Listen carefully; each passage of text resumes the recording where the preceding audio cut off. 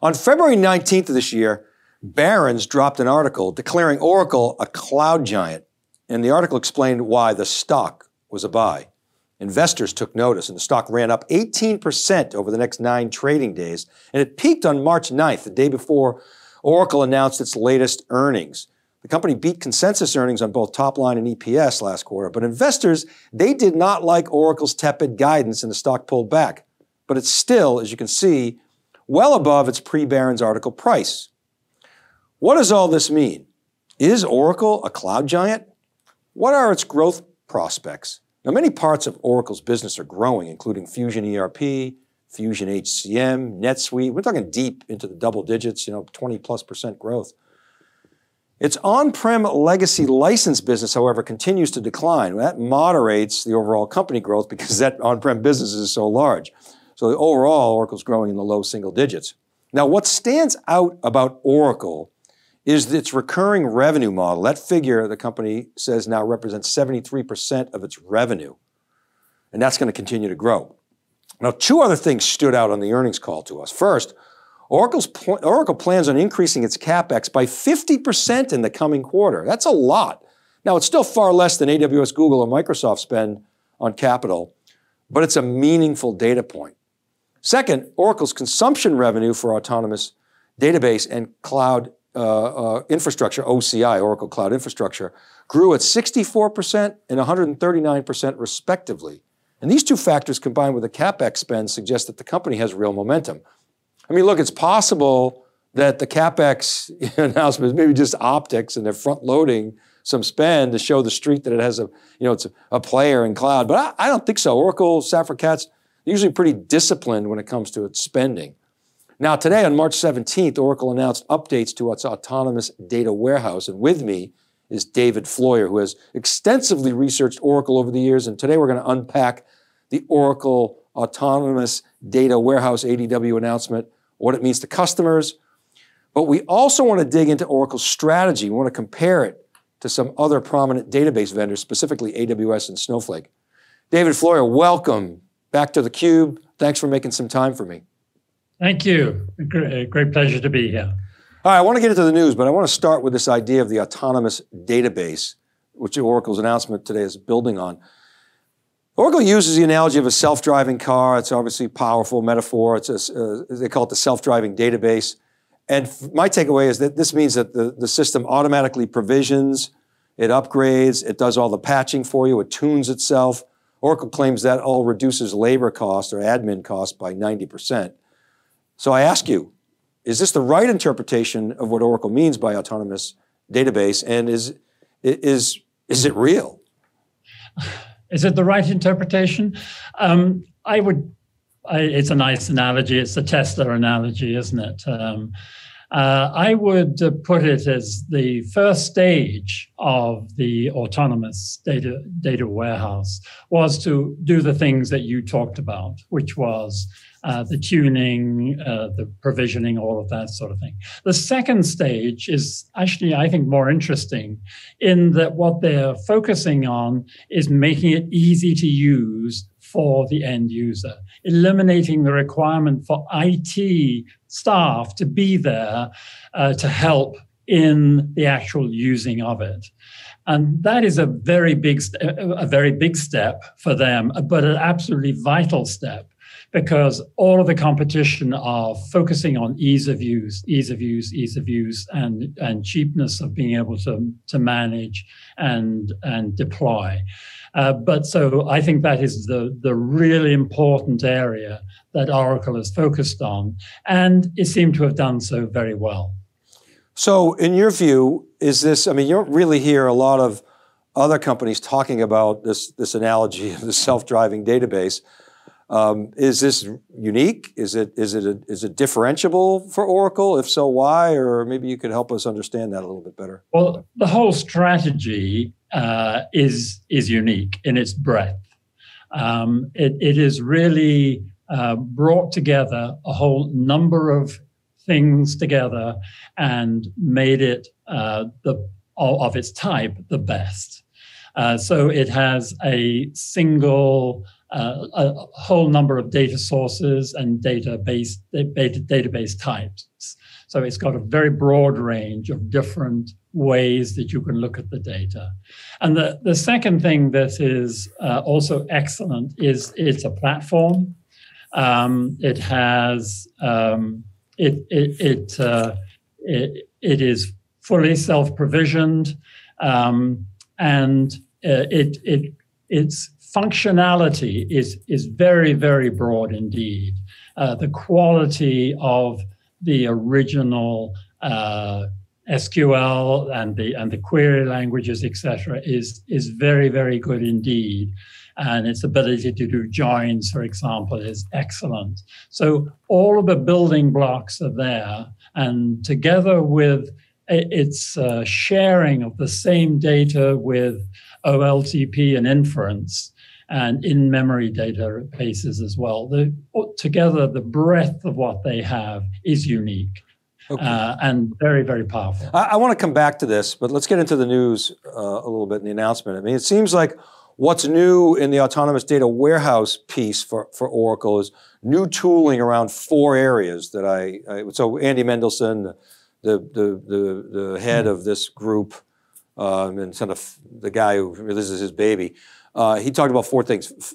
My takeaway: faster, simpler loads, simplified transforms, autonomous machine learning models, which are facilitating what he called citizen data science, and then faster time to insights. So tooling to make those 4 things happen. What's your take and takeaways on the news? I think those are all correct. I would add the ease of use in terms of being able to drag and drop. The user interface has been dramatically improved. Again, I think those strategically are actually more important. That the others are all useful and good components of it, but strategically, I think is more important. This ease of use, the use of Apex, for example, are more important. And why are they more important strategically? Because they focus on the end user's capability. For example, one of the things that they've started to introduce is Python together with the spatial databases, for example. That is really important, that you reach out to the developer as they are, and what tools they want to use. So those type of ease of use things, those types of things of respecting what the end users use. For example, they haven't come out with anything like Click or Tableau. They've left that there for that marketplace for the end user to use what they like best. You mean they're not trying to compete with those tools? They had a laundry list of stuff that they supported, or Talon, Tableau, Looker, Click, Informatica, IBM. I had IBM there, so their claim was, "Hey, we're open." So that's smart. That's just, hey, they realize that people use these tools. Don't try and exclude other people. Yeah. Be a platform and be an ecosystem for the end users. Okay, so Mendelsohn, who made the announcement, said that Oracle's the smartphone of databases, and I actually think Ellison kind of used that, or maybe that was us applying it to him. I thought he did, like the iPhone of when he announced Exadata way back when, the integrated hardware and software. But is that how you see it? Is Oracle the smartphone of databases? It is. I mean, they are trying to own the complete stack, the hardware with Exadata, all the way up to the databases, the data warehouses, and the OLTP databases, the inference databases. They're trying to own the complete stack from top to bottom. And that's what makes autonomy possible.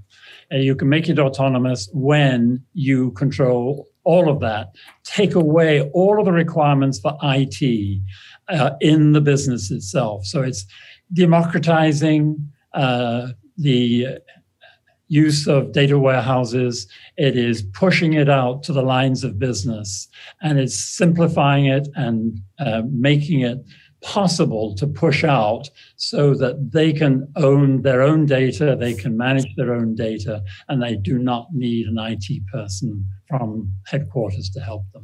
Let's stay on this a little bit more, and then I want to go into some of the competitive stuff because Mendelsohn mentioned AWS several times. One of the things that struck me, he said, hey, we're basically one API because we're doing analytics in the cloud, we're doing data in the cloud, we're doing integration in the cloud, and that's sort of a big part of the value proposition. He made some comparisons to Redshift. Of course, I would say, if you can't find a workload where you beat your big competitor, then you shouldn't be in this business. So I take those things with a grain of salt. But one of the other things that caught me is that migrating from on-prem to Oracle in the Oracle Cloud was very simple. And I think he might have made some comparisons to other platforms. And this to me is important because he also brought in that Gartner data. We looked at that Gartner data when they came out with it. In the operational database class, Oracle smoked everybody. They were like way ahead. And the reason why I think that's important is because, let's face it, the mission critical workloads, when you look at what's moving into AWS, the mission critical workloads, the high performance, high criticality OLTP stuff, that's not moving in droves. And you've made the point often that companies with their own cloud, particularly Oracle, you've mentioned this about IBM for certain, DB2 for instance, customers there's going to be a lower risk environment moving from on-prem to their cloud because you could do, I don't think you can get Oracle RAC on AWS, for example. I don't think Exadata is running in AWS data centers. And so that like component is going to facilitate migration. What's your take on all that spiel? I think that's absolutely right. Your crown jewels, the most expensive and the most valuable applications are the mission critical applications, the ones that have got to take a beating, keep on ticking. So those types of applications are where Oracle really shines. They own a very large, high percentage of those mission critical workloads. And you have the choice, if you're going to AWS, for example, of either migrating to Oracle on AWS, and that is frankly not a good fit at all. There are a lot of constraints to running large systems on AWS, large mission critical systems. So that's not an option. And then the option, of course, that AWS will push is move to Aurora, change your way of writing applications, make them tiny little pieces and stitch them all together with microservices. And that's okay if you're a small organization, but that has got a lot of problems in its own right, because then you, the user, have to stitch all those pieces together. And you're responsible for testing it, and you're responsible for looking after it. And that, as you grow, becomes a bigger and bigger overhead. So AWS, in my opinion, needs to have a move towards a tier 1 database of its own. And it is not in that position at the moment. Interesting. So okay, let's talk about the competitive landscape and the choices that customers have. As I said, Mendelsohn mentioned AWS many times. Larry on the calls often, takes shot. It's a compliment to me when Larry Ellison calls you out. That means you've made it. You're doing well. We've seen it over the years, whether it's IBM or Workday or Salesforce. Even though Salesforce, big Oracle customer, of course, AWS, as we know, Oracle customer as well. Even though AWS tells us they're off Oracle, when you peel the onion, it took 5 years to migrate some of the work. Well, I believe they're still using Oracle in certain workloads. Yeah. But at any rate, we digress. So AWS, though, they take a different approach, and I want to push on this a little bit with database. It's got more than a dozen, I think, purpose-built databases. They take this kind of right tool for the right job approach, whereas Oracle, they're converging all this function into a single database. SQL, JSON, graph databases, machine learning, blockchain. I'd love to talk more about blockchain if we have time, but it seems to me that the right tool for the right job, purpose-built, very granular, down to the primitives and APIs. That seems to me to be a pretty viable approach versus kind of a Swiss Army approach. How do you compare the two? Yes, and it is to many initial programmers who are very interested, for example, in graph databases or in time series databases. They are looking for a cheap database that will do the job for a particular project. And that makes, for the programmer or for that individual piece of work, makes it a very sensible way of doing it. And they pay for it, and it's clear cloud dynamics. The challenge, as you have more and more data, and as you are building up your data warehouse and your data lakes, is that you do not want to have to move data from one place to another place. So, for example, if you've got Aurora, you have to move the database, and it's a pretty complicated thing to do it, to move it to Redshift. It's 5 or 6 steps to do that. And each of those costs money, and each of those take time. More importantly, they take time. The Oracle approach is a single database in terms of all the pieces there. Obviously, you have multiple databases. You have different OLTP databases to data warehouse databases. But it's a single architecture and a single design, which means that all of the work in terms of moving stuff from one place to another place is within Oracle itself. Oracle is doing that work for you. And that is as you grow, that becomes a very, very important, to me, very, very important cost saving. The overhead of all those different ones. And the databases themselves originated all as open source, and they've done very well with it, and there's a large revenue stream behind those. AWS, you mean? Yeah. AWS, yeah. Yes. The original databases in AWS, and they've done a lot of work in terms of making it fit with the PaaS, etc.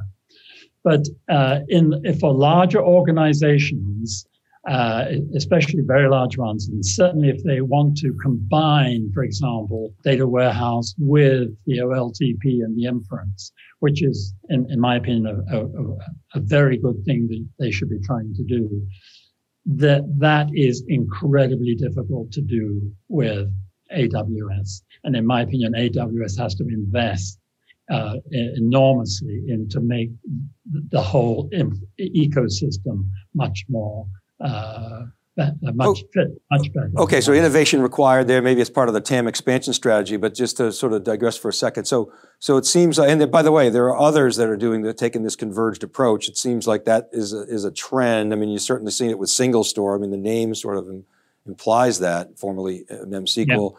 Yeah. Right. I think Monty Zwieben's Splice Machine is probably headed in a similar direction with embedding AI in.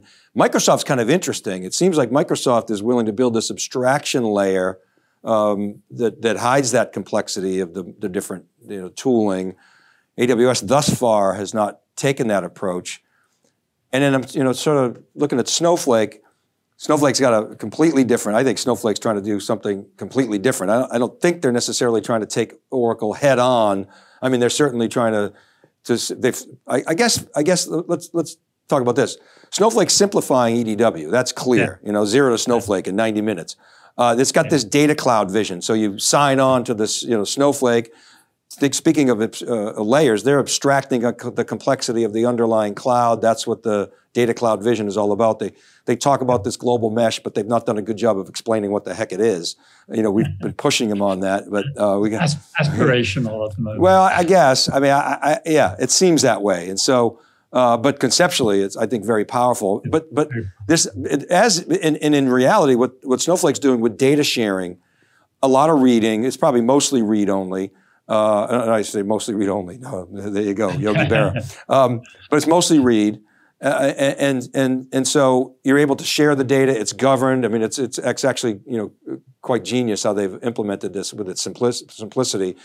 It is a caching architecture. We've talked about that. We can geek out about that. There's good, there's bad, there's ugly. But generally speaking, I guess my premise here, I would love your thoughts, is that Snowflake's trying to do something different. It's trying to be not just another data warehouse. It's not just trying to compete with data lakes.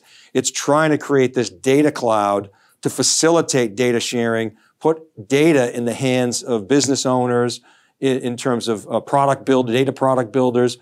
That's a different vision than anything I've seen thus far. Your thoughts? I agree. And even more, going further, being a place where people can sell data, put it up and make it available to whoever needs it. So, and making it so simple that it can be shared across the country, across the world. I think it's a very powerful vision indeed. The challenge they have is that the pieces at the moment are very, very easy to use, but the quality in terms of for example, joins. I mentioned that joins were very powerful in Oracle. They don't try and do joins. They say they being Snowflake. Snowflake does, yeah. They don't even right. They would say use another Postgres database to do that. So they have a long way to go. Complex joins anyway. Maybe simple joins is right. Complex joins. So they have a long way to go in terms of the functionality of their product, and also, in my opinion, they should be going to have more types of databases inside it, including OLTP. And they can do that. They have obviously got a great market cap, and they can do that by acquisition as well as they can. They've started. I think they support JSON, right? They support JSON, definitely. And Graph. I think there's a Graph database that's either coming or is there. I don't know. I keep all this stuff in my head, but there's no reason they can't go in that direction. I mean, in speaking to the founders in Snowflake, they were like, look, we're kind of new. We would focus on simple. A lot of them came from Oracle, so they know database and they know how hard it is to do things like facilitate complex joins and do complex workload management. And so they said, let's just simplify. We'll put it in the cloud and we'll spin up a separate data warehouse. It's a virtual data warehouse every time you want one. So that's how they handle those things. So different philosophy, but again, coming back to some of the mission critical work. And some of the larger Oracle customers, they said they have 1,000 autonomous database customers.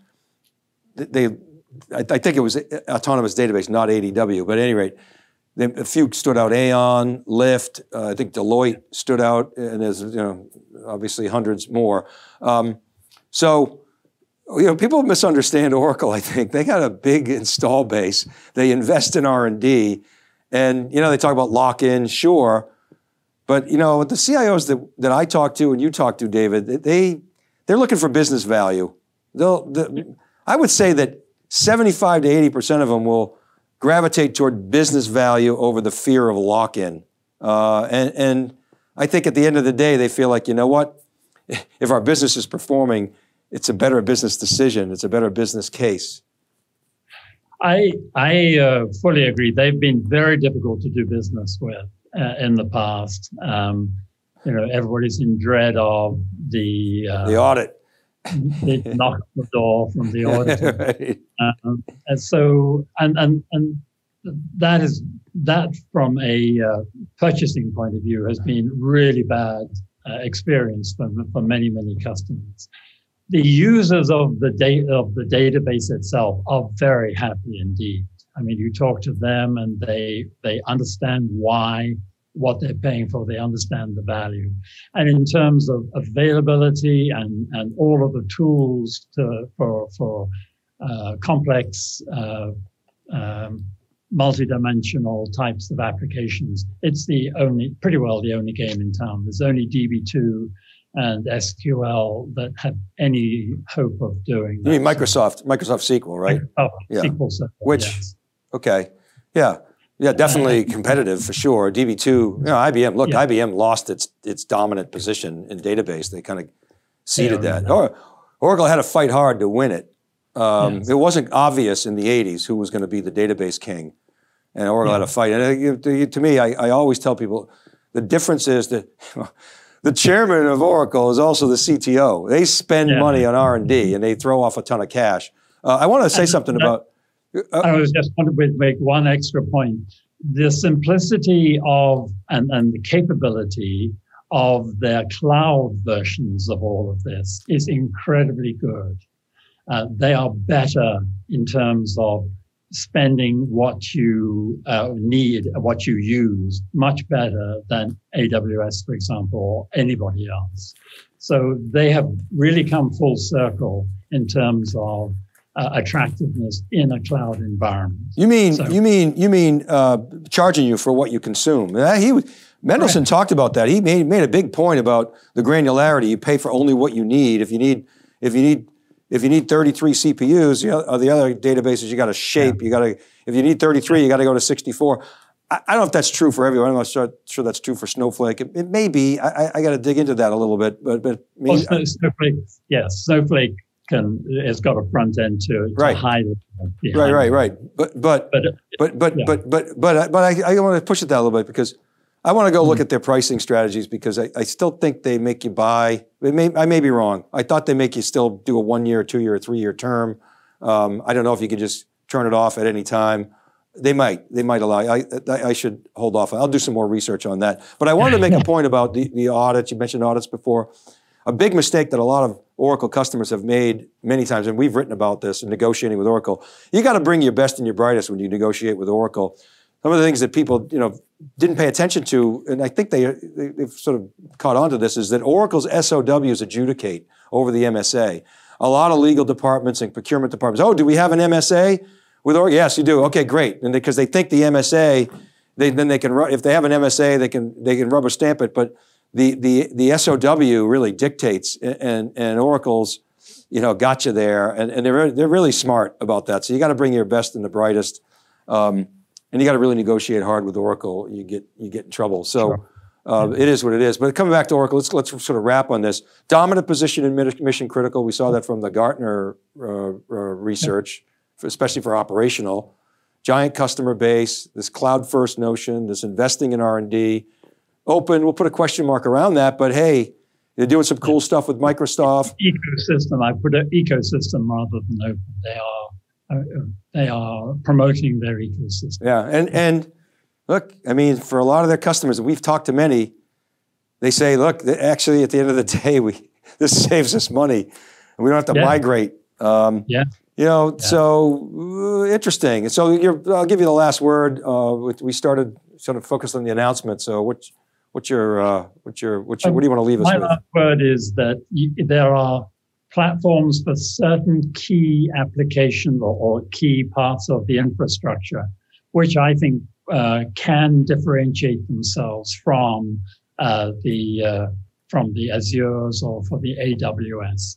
And Oracle owns one of those. SAP might be another one. But there are certain platforms which are big enough and important enough that they will, in my opinion, will succeed in their cloud strategy for this.